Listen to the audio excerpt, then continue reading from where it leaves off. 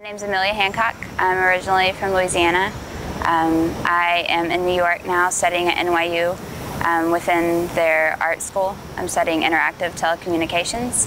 And prior to that, I was in Chicago studying interactive marketing communications for a master's degree at Loyola. And then I got my undergraduate degree at Louisiana Tech for communication design.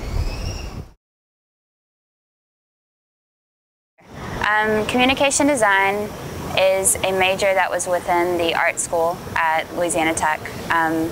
So going into the art school, you have several different options. Often you can focus on studio art, fine art. Those are more kind of a fine arts direction.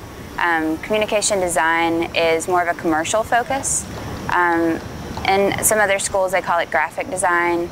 My program was more focused on conceptualizing an idea I had a marketing focus.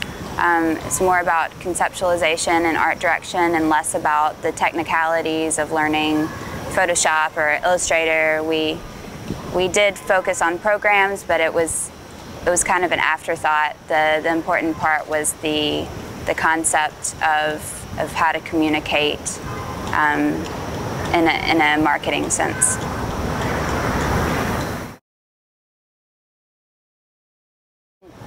In telling others to pursue this major, it makes sense to talk about why I was interested in it. I had a lot of different interests coming into college.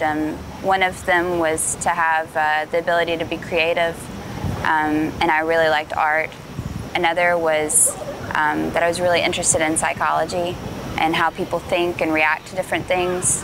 And the third, I really enjoyed English and reading and understanding how people communicate verbally. And then I guess all together, how all these things work together to communicate something to someone and how they would react to it. So communication design allowed me to focus on that very creative aspect of design and learning things like color theory, but it also allowed me to kind of get better at writing and communicating verbally, and then that other aspect of understanding how people might react to my designs and how that might influence their behavior. So after graduation, I think the majority of people choose a commercial focus. So it's kind of a range of anything from t-shirt designs, designing promotional materials for bands, and then into kind of a more corporate existence in advertising and promotions and specifically in advertising, art direction, copywriting. Those are the most common avenues. I chose to pursue two different master's degrees. The first was in marketing because I really wanted to kind of develop a business acumen, and I was more interested in how business and art kind of they go together, and that has resulted in a lot of work on brands. So from there, I chose to go to NYU to study interactive telecommunications, which is kind of the coming together of art and technology, because I wanted to gain a more digital, technology-based focus, so I could eventually direct brand development in kind of a digital space.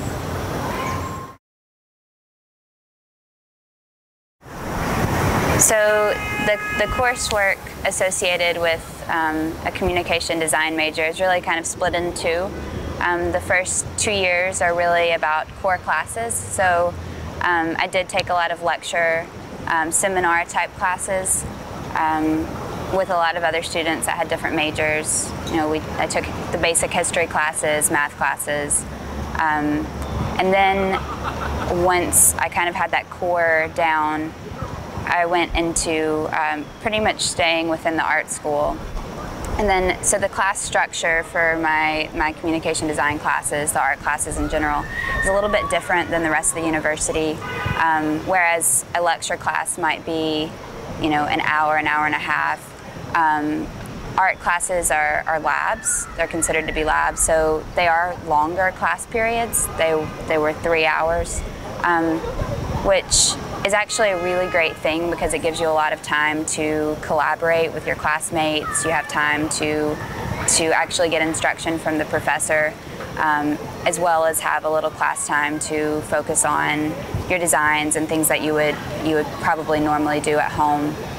So the long class periods were a huge benefit, I think, to the program.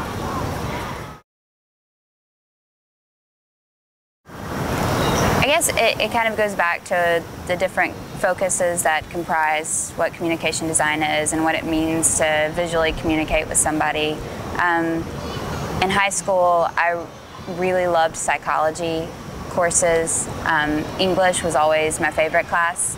I really liked kind of reading and then imagining, kind of following along in my head what was going on in the story and kind of visualizing that.